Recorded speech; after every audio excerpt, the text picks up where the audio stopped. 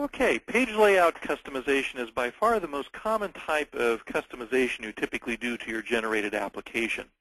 But fortunately, it's very, very easy to do, and you don't even have to be a developer to use it. Again, you don't have to know any .NET concepts, have any knowledge of code or ASPX or HTML to do any of this.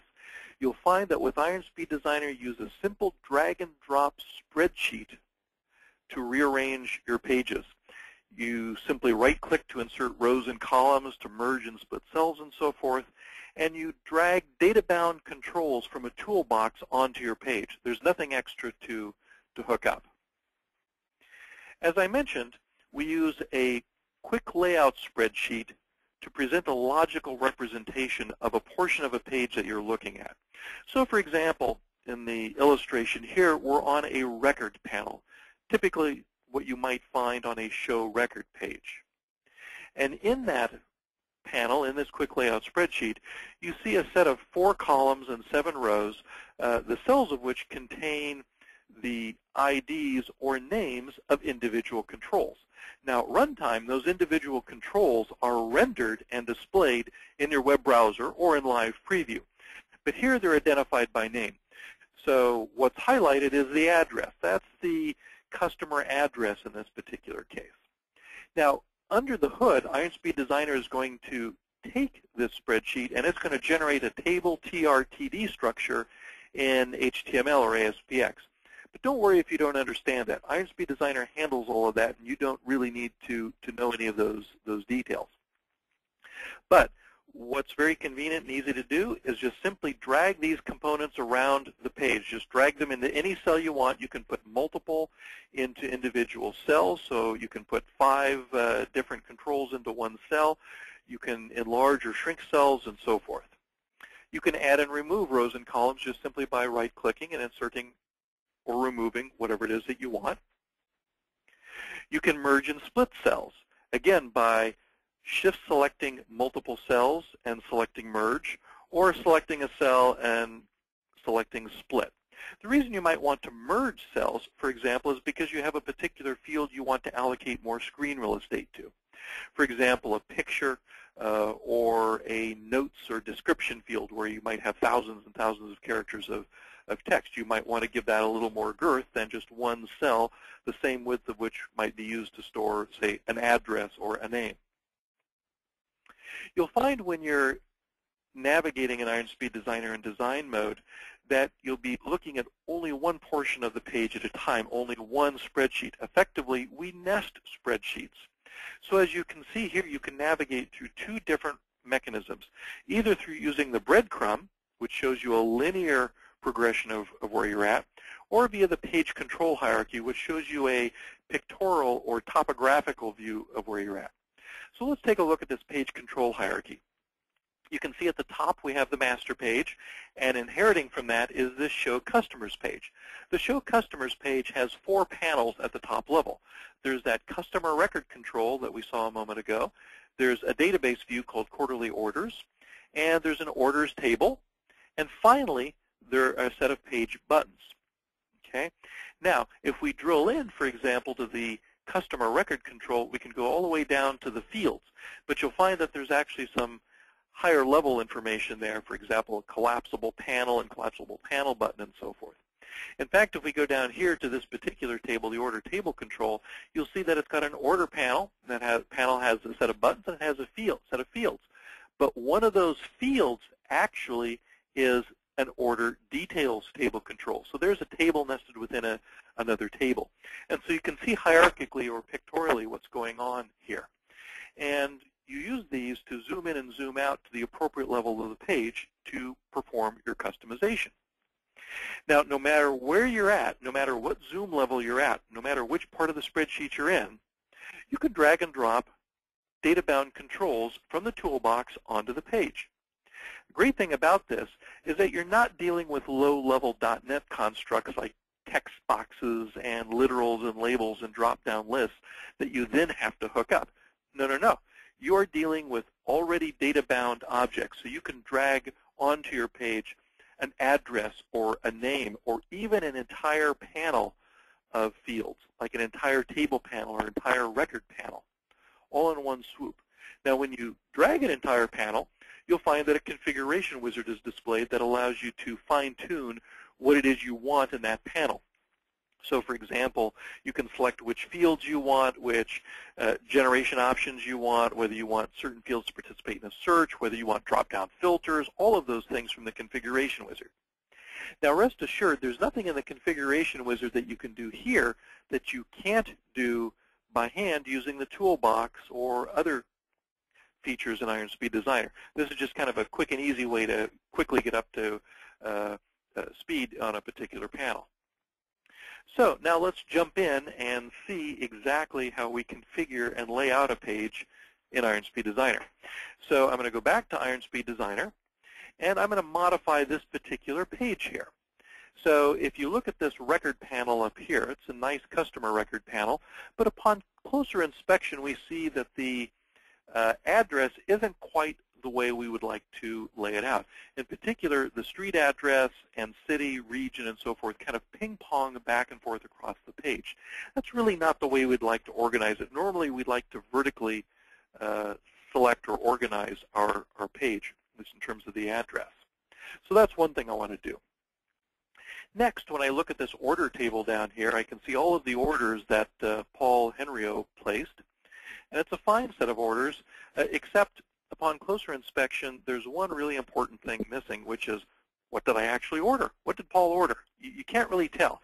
The only way to tell what he actually ordered is to click either the Show Record or Edit Record button here and kind of drill in to see what it is that he ordered.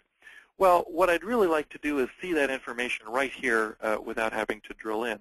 So what I'm going to do is I'm going to add the order line item details in here, effectively making this a table in table, so that I can just quickly visually glance at it and see the actual line item details. Now, to do all of this, I'm going to go back to design mode,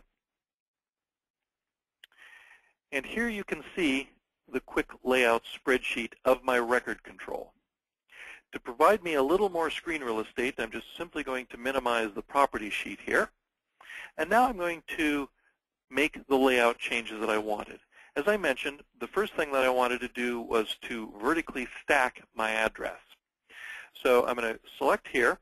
I'm going to go and insert a row, and I'm going to take my street address, and we'll put the street address there. Okay, that's all there was to it. Next, this is a European database, and they typically couple their regions and postal codes together.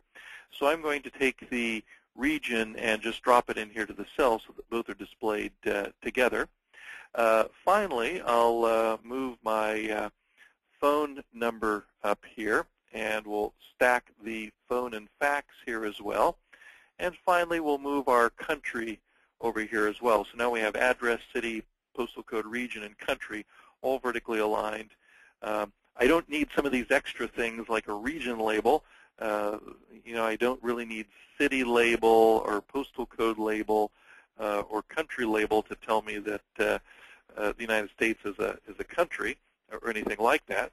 But fear not, suppose you do need that level of precision. I can go back to my toolbox here, select labels, and I can grab a country and put it right back. There's my country label. In fact, I can put that same label or any control as many times on a page or section of a page here as I want.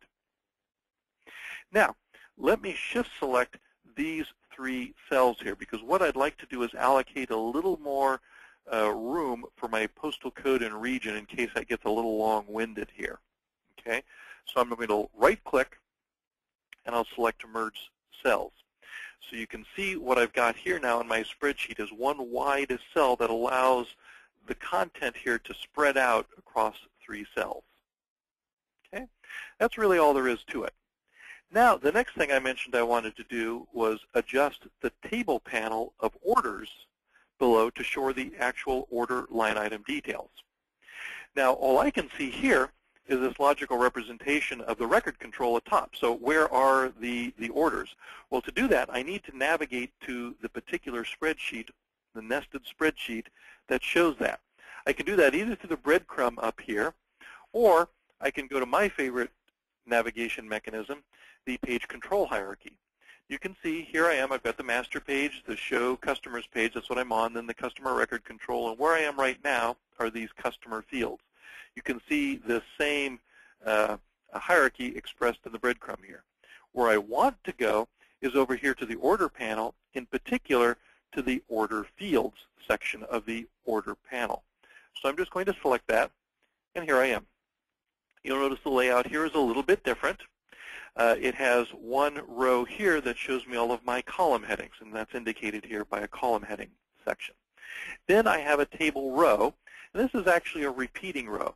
It's not repeated 10 times, which is what actually physically displays on your page. It's only shown here once because it's a repeater row. It's repeated 10 times. So it's the same configuration at runtime repeated 10 times. And finally, down here, we have a totals area. If I want to total anything, I can put those things down there below the repeating row area. Now, in my case, I want to modify what's in the repeating row. So I'm going to go over here. I'm going to right-click, and I'm going to insert a column to the left to give me some space to add my order line item details. Okay. Now I'm going to add the order line item details. In this case, it's an entire table panel.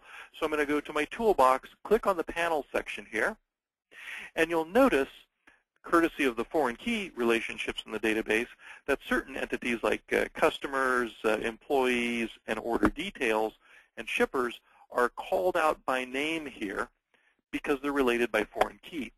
Everything else is lumped under unrelated tables, which we can see if we expand that list and look down here. Okay, there's everything else that doesn't have a foreign key relationship.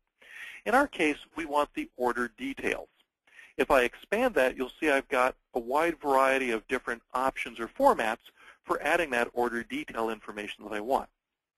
Now, broadly speaking, I can add it either as a table, which is actually what I want. I want a table of order details, or I can add it as an individual record.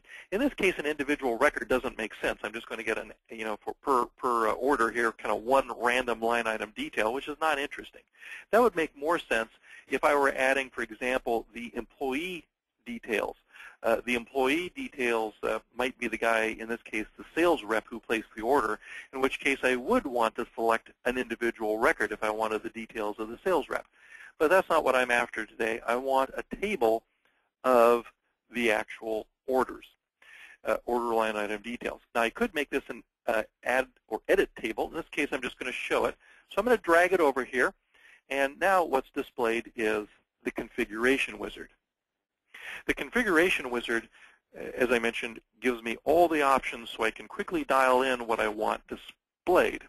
I can set, for example, the overall controlling options here. I can decide what table buttons I want atop the table or the individual buttons that I want in each individual row.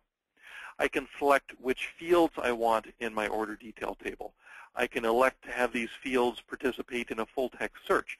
I can even select the fields that I want to use as a drop-down or date filter here. I'm not going to do any of that. I'm just going to accept the defaults. And I'll let you explore this more on your own, but suffice it to say, you can do a lot here. I'll click Finish, and my table's added. Now, you might say, well, okay, where's all that stuff that was supposed to just be added? All I see here is just one entry, this Order Details Table Control. Well, remember I said that my page structure is nested.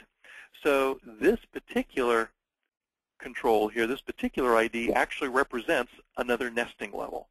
And because it's got an underline, it means I can double-click and actually drill down that way. I could drill down by going over here to my breadcrumb, and you can see I can drill into that. I could navigate down here by now going from order fields where I'm at down into the depths here. But I also have the opportunity to come back here and double-click that and just double-click around. So the next level down, you can see I've got a collapsible region, so my panel is actually collapsible. I can go into the details. I didn't ask for any filters atop, so there's no filters section here, and then into my fields, and there you have it, the 4 fields that were added. And you can see the breadcrumb was adjusted because we started out up here, and we descended all the way down here. So that's how you can navigate the page. To see the result here, let's go back to Live Preview. The yellow bar that you see moving across the top here is Iron Speed Designer regenerating your page. That means it was regenerating the ASPX file and the underlying presentation layer code files. In this case, the page class, and the controls class file. That goes pretty quickly. The slower moving blue bar is the .NET Framework compiler recompiling the updated page and code files. This is the standard .NET Framework compiler, so it's no slower or faster than if it were in a separate browser. It's the exact same thing. Okay, and here we have it. You can see our address over here is vertically stacked. Our phone numbers are vertically stacked exactly as we wanted. Perhaps more interestingly, when I look at the individual orders down here, I now see the line item details. I can see, for example, on this particular August 25th order, we ordered some sauerkraut, some chartreuse verte, and a bunch of things that I can't even hope to pronounce. So that's how you do it. You notice I didn't really have to have any .NET knowledge or ASPX knowledge or anything like that. All I did was I simply used drag and drop in the toolbox and my page control hierarchy and other navigation features to move around the page.